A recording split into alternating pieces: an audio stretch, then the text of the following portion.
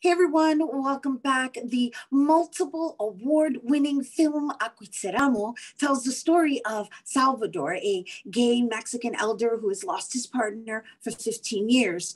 And after inviting his partner's estranged son to attend his funeral in Mexico, family secrets are exposed and identities and perceptions are challenged. Let's take a sneak peek of the film Acuitzeramo. ¿Tú eres Salvador? Sí.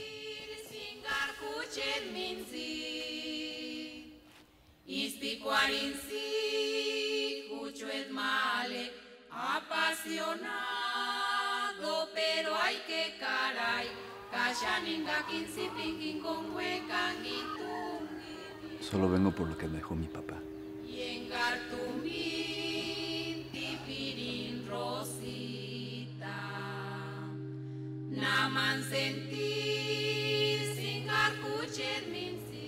¿Cuánto tiempo estuvieron juntos?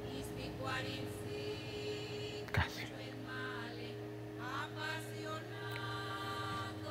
15 años.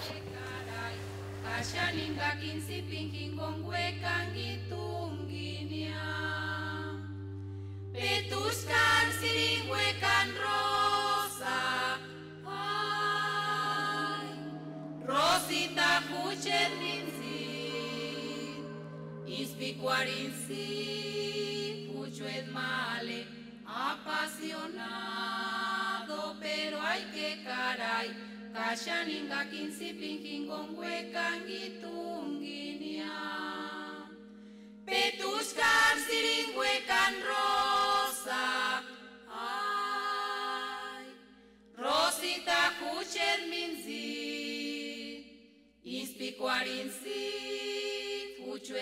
Joining us to share more on the film Acuitzeramo, please welcome director, writer, and producer Miguel Caballero and co-executive producer Neyda Martinez. Hello and welcome. Hi, Rhina. Thank you for having us. Thank you. Congratulations. Happy, healthy New Year. Happy New Year. Yeah, I've been greeting everybody with a happy, healthy because, you know, we have to affirm and put it in this space. Pero congratulations on now streaming on HBOmax. Let's start there. Yeah. Yes, it's you know, it's funny because I approached Neyda, I think it was like 2 years ago, and I told her about what I wanted to do, and she said, so where do you want this? How do you see this happening? And I said, well, I wanted, you know, to shoot it. I wanted to have a festival route. I want to inspire people to open up a dialogue about this topic that we rarely talk about. And I would love for it to end up on HBO. And thanks to Neyda's work on the film, here we are in 2022. Bravo, bravo. And so, you know, we can't start without mentioning all these wonderful awards. I don't think we can mention them all, but you've been winning awards since 2020. And God knows that list is long. I mean, you've got Best Short American Pavilion. I'm just going to name a few at Cannes Film Festival, Imagen Awards in 2020. You've got Sedona International Film Festival. And I'll maybe mention one more. Let's see, we'll give it the Silver Image Award in Chicago. Just to mention that, you know, just so that our audience recognizes that this film has toured internationally. It really has. And Rhina, you know, honestly, like even when Neyda and I talked about it, the passion was there to make a film of a gay elder. And like I mentioned, it's a topic that we don't talk about. And my dream was just to premiere it festival-wise, you know, at the Morelia International, which is the hometown, which is the state where Acuitzeramo is in. And that's it. And we thought, you know, it's going to be mostly in Spanish, although we do have somebody from Chicago that goes over to Mexico. So, and we are US-based filmmakers, but nobody's really going to get it. And we're going to be okay with that if we do one film festival. That's fine. And then, Rhina, it just started catching fire, festival after festival. And we just couldn't believe the amount of awards, audience awards, everything, because I think it resonated to a truth that, like I said, in our community, we don't talk about. And it opened up, you know, a dialogue about, let's talk about queer elders. Let's talk about gay elders. Like, what about that? They're forgotten in our daily lives, but like, let's have this conversation. And I think because of that, the film took a mind of its own, and it just, you know, it went off and left us all behind. You're all catching up now. So I'm just going to introduce Neyda to our audience in just recognizing her for all of the work that she's done. I mean, you've already acknowledged her, but we know her as a documentary filmmaker, and this is not a documentary. I mean, the last time we had you on was for Decade of Fire. We've had you on for Lucky.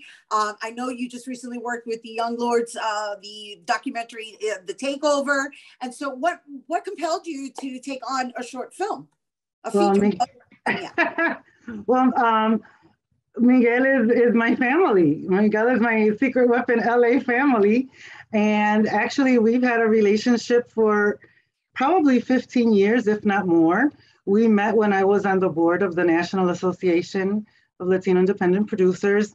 And in fact, this is the second feature project which Miguel is connected to, for which I serve as a co-executive producer.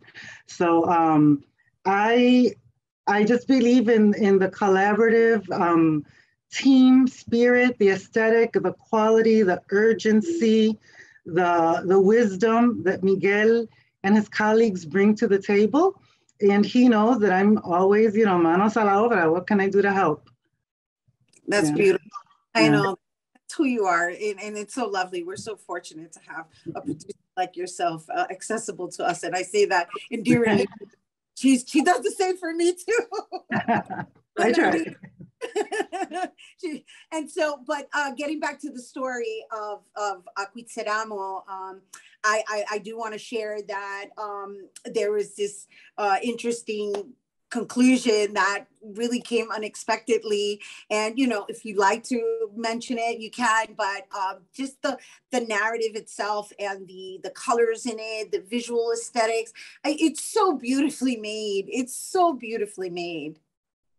Thank you. Yeah. And I think what you're referring to is that the sort of, reveal in the end that, and it happens in many families. And in my family, for example, I've had uncles that have just, we knew they were gay and they've just vanished from the family because it was easier to run away than to be judged and criticized and, not accepted for who they were. So in this way, that's what one of the protagonist's father does. He leaves because the wife tells him to go because of who he is and don't come around our child anymore. Mm-hmm. Meanwhile, the son thinks that he was abandoned until he gets a call that says, your father was living in this small town for 15 years. He passed away.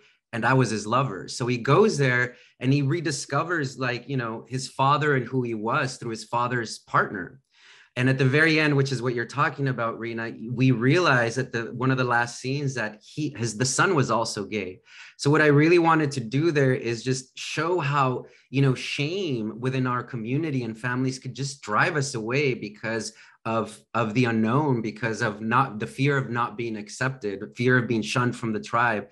So in the end, we realized that the father was gay and he ran away because he didn't want to tell his son because he thought he wouldn't accept him. And the son was also gay and he never told his father because he thought his father would never accept him. So you have this whole life that just was broken and it never, had a life because of this shame and fear. Yeah. And I think right now we're living in a day and age where healing really needs to be at the forefront. And there's something in your film that also mesmerized me, which was that scene where I guess his dad felt his spirit was moving on, or at least that's how I perceived it, right? Because it left it open for interpretation with the folklore, which you can please share a little bit about the folkloric aspect that was incorporated from a magic realism. So it was so beautiful, and you can tell I was very excited to watch this film. So we do have like a sort of surreal moment with what's traditionally from the state of Michoacán, from where Acuitzeramo is, of the baile de los viejitos, the dance of the elderly. And that's one of the most traditional Michoacán dances where, you put on old person mask and you do a dance, sort of like in the film. But like digging back, my producing partner, our other producing partner, Luis, we kind of dug back into what it meant. And that dance was performed by wise elders and shamans before. Mm-hmm. And what it was a link from once somebody passed, it was a dance that was performed to help the spirit from the physical world into the spiritual world.